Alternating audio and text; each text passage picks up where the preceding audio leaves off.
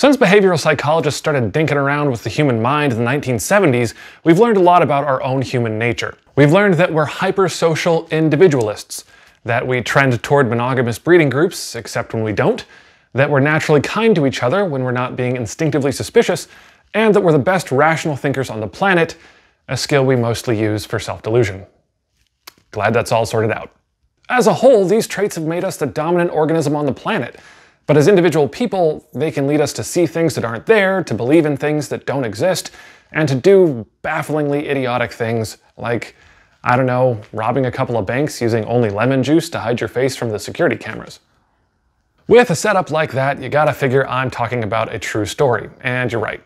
This story is not just notable because of its rock-chewing levels of stupidity, but also because it inspired researchers to find out why ignorance makes you confident and expertise brings doubt. Those researchers were David Dunning and Justin Kruger. Their study gave us the Dunning Kruger effect and a ticket to see the view from the top of Mount Stupid.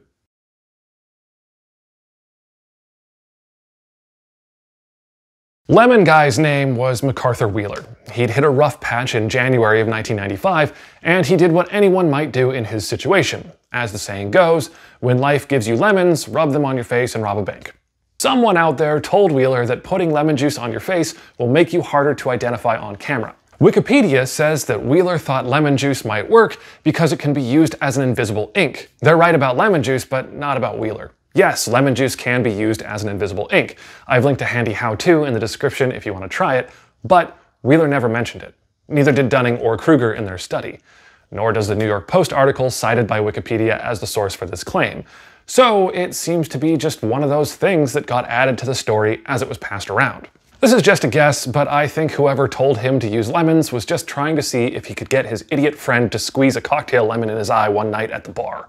He probably didn't realize that Wheeler was seriously asking for advice about how to rob a bank. We do know that Wheeler wasn't completely convinced, and he decided to try it out before the main event. He squeezed a lemon onto his face, and half-blind and sputtering, he took a Polaroid of himself. Imagine his sublime relief when he looked at the picture and he, quote, wasn't anywhere to be seen. Either the camera malfunctioned, the film was bad, or he simply, missed. Probably because it's hard to take a selfie with a big-ass Polaroid camera, especially when you're a 300-pound, 5'6" guy with acid in your eyes. However this went down, all we know is he was like, good enough, and was soon off to rob not one, but 2 banks, confident that he could hide from the cameras with his new lemonade. By the time the bank alarm rang and the police arrived, Wheeler and his accomplice had peeled out of there and managed to squeeze past the authorities. Wheeler spent the next few months thinking that he got away with it, until in April, the police played the surveillance video on the nightly news and he was arrested within an hour. When the police showed him the surveillance video footage, which clearly displayed his face in all its zesty best, all he could say was, "But I wore the juice." And now, on top of his felony convictions, he's the poster boy for daring incompetence. No wonder he's got such a sour look on his face. Yeah, I'm done.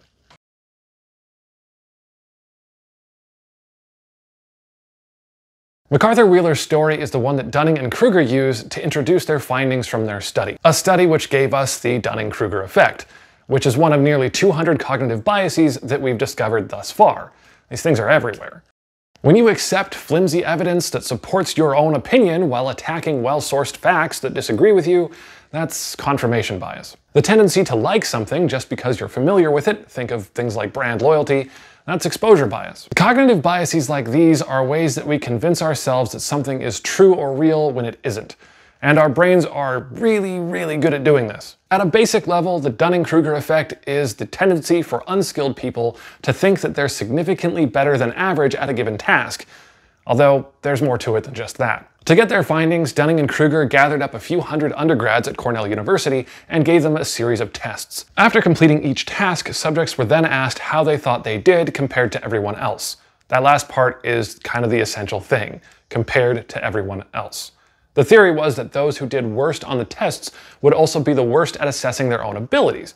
And Dunning and Kruger turned out to be right. The worst performers on these tasks often put themselves in the 55th to 65th percentile, even though they scored in the 13th percentile. That means that 9 out of 10 other people did better than they did on that given test, but they thought they were at the very least in the top 5.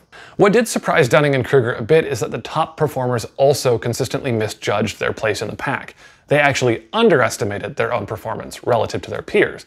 The best performers on a skill often put themselves in the mid-70th percentile, even though their scores were often in the 80th to 90th percent. The thinking is that underperformers overestimate themselves, while overachievers overestimate everyone else. Subsequent studies have backed up these conclusions, but the takeaway here is that the least competent members of a group for any given task will still think that they're just as good as everyone except the very best in the group. Worse, they aren't competent enough to recognize what competence is. This means that they can't learn by watching other people's successes and failures. So, while they might not think that they're better than everyone, just most people, how would they possibly identify that more skilled minority when they meet them? And even though they're constantly running into reasons to reassess their own abilities, they don't know that. If I assume that between me and anyone that I meet, I'm the more competent person, and I never have a reason to change my mind, whether or not that I believe somewhere out there someone might do it better than me doesn't count for shit. I'll just constantly be thinking that it's lucky for all these dopes that I'm here to help. With that, it's probably time we talk about Mount Stupid.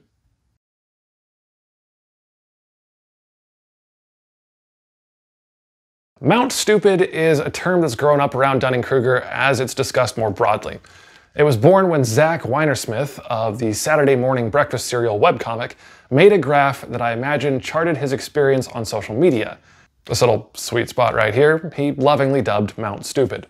This graph here is a good example of one that you'd find in an article about the Dunning Kruger effect. This particular graphic is right off of Wikipedia. And there's Mount Stupid standing tall and proud. In this case, the axes are confidence a person has in their own abilities and their actual ability. On either end are the famous extremes of the Dunning Kruger effect. On one side, the wise experts who humbly concede that there are those far better than they, and on the other side is team how hard can it be? These are the people who are sure they can climb a mountain because they take a daily walk and their neighborhood is kind of hilly. They are certain that they can do it because in their mind they already have. They're sitting at the top of Mount Stupid right now, enjoying the view. Which all makes a certain kind of sense, but we need to talk about this. Mount Stupid isn't really the best name for it. Dunning and Kruger weren't modeling intelligence, they were modeling competence, skill level. It's just that Mount Overestimation is harder to say than Mount Stupid, and less satisfying for those who have to clean up the messes of confident novices day after day. This graph tells a nice story. Humbling failures take you from Mount Stupid into Don't Quit Your Day Job Valley, followed by the slow acquisition of cautious competence. It fits our anecdotal experience, and if you look up the Dunning-Kruger effect, you'll see this graph a lot. The big problem with this graph is that it doesn't fit the data, like at all. It's a graph that doesn't so much explain the Dunning-Kruger effect as it is explained by the Dunning-Kruger effect, in that it's widely and confidently passed around because it seems right, even though it's not. Which got me thinking, what if Mount Stupid doesn't exist at all?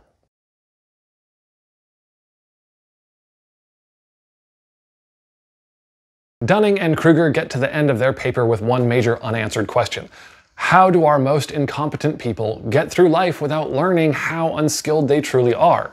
Or to put it far better than I can, they were impressed by, quote, the failure of learning which has left their capacity for fantastic, self-centered delusions so utterly unaffected by a lifelong history of educative events. There are some possible explanations for why an undergraduate student at an Ivy League school would do poorly on an English grammar test. But again, we aren't talking about what they thought their results would be, we're talking about how they thought their results would compare to everyone else. So why in the crazy how did the same student do poorly on that grammar test while thinking they were in the top third of their class?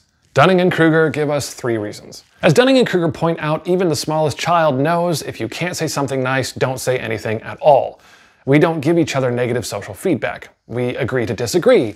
We think other people's opinions are sacrosanct. Heck, even the average GPA in US high schools right now is a 3.0, or a B average, which I know they changed it, but that used to stand for above average. Those academic and social opportunities to have our deficiencies identified by other people are probably our best bet for learning and self-improvement.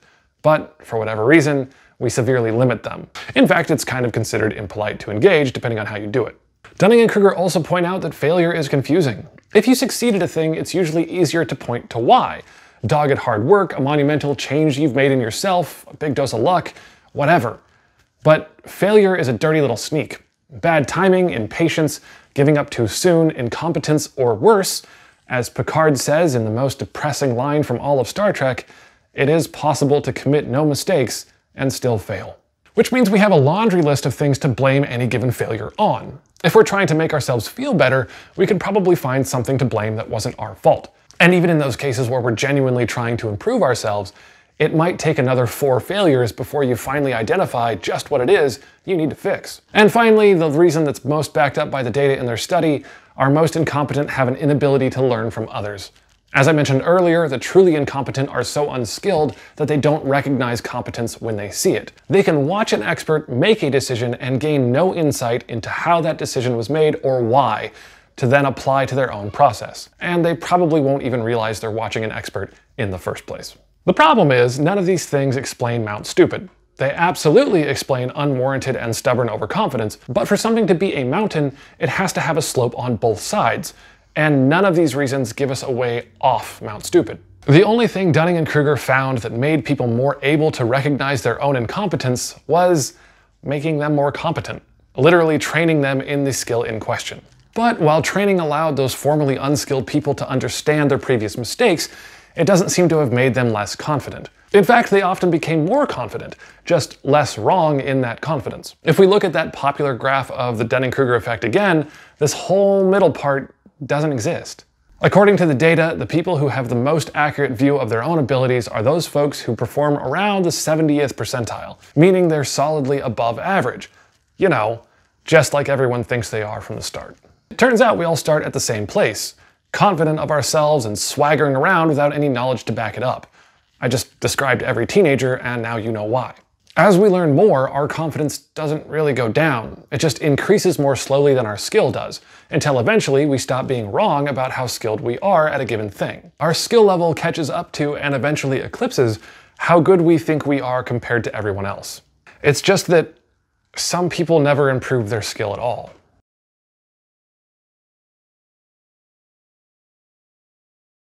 Every few weeks, I stick my face into an unfamiliar topic, write a script, and then turn around to tell a bunch of folks all about it. Makes this kind of a scary topic for me, because let's face it, if the Dunning-Kruger effect were a lion, I'm basically a fat, 3-legged gazelle with a cold.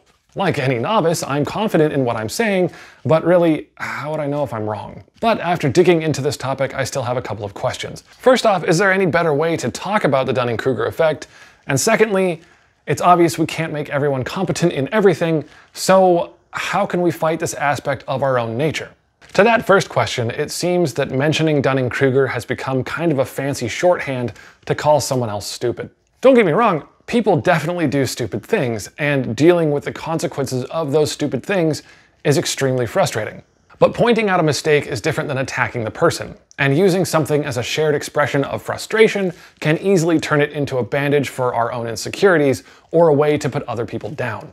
If that happens, it's all the harder to share the more interesting implications of that original thing. I'm not saying there's no value in cathartic venting, it's just that Dunning-Kruger explains a lot about our world at the moment, and that knowledge is far more valuable than a catchy name for a thing that sucks.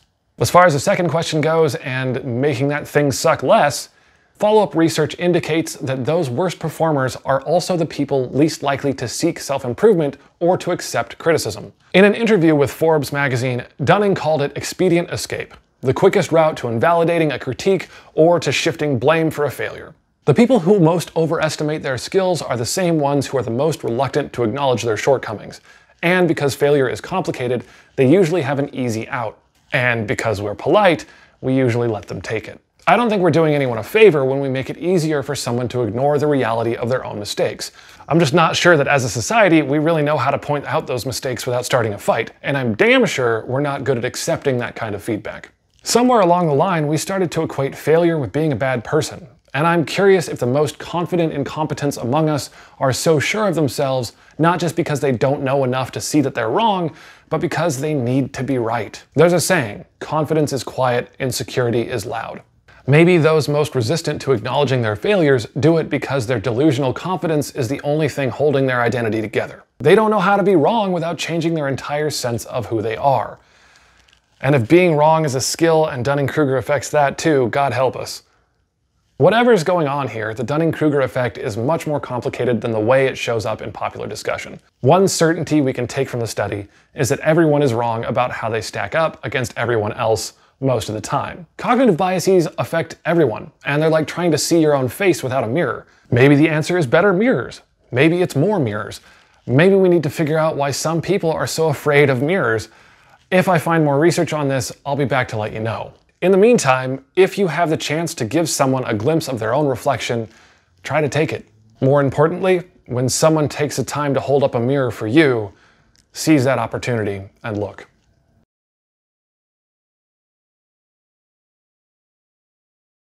I'm excited to dig further into cognitive biases. They're terrifying, relevant, and there's so much we don't know about them. I do want to say a special thank you to MacArthur Wheeler, wherever he is, for committing an act so profoundly illogical that he made us look in the mirror as a species. That poor guy. I also want to greet the more than 500 of you who've subscribed since our last episode came out. Welcome. I'm excited to have you, intimidated that you're here, grateful, all the things. And your feedback and support mean a lot to me. Thank you. If any of you out there have the ability and the desire to support the channel on Patreon, the link is in the description below. This time I've got a bonus video with a few extras from this episode, things like why I'm sure MacArthur Wheeler lived alone, and my take on explaining what's going on with hyper-competent people underestimating themselves. So head over there if you can. And as always, to my patrons, you know I love you. Thanks for watching, and I'll see you next time.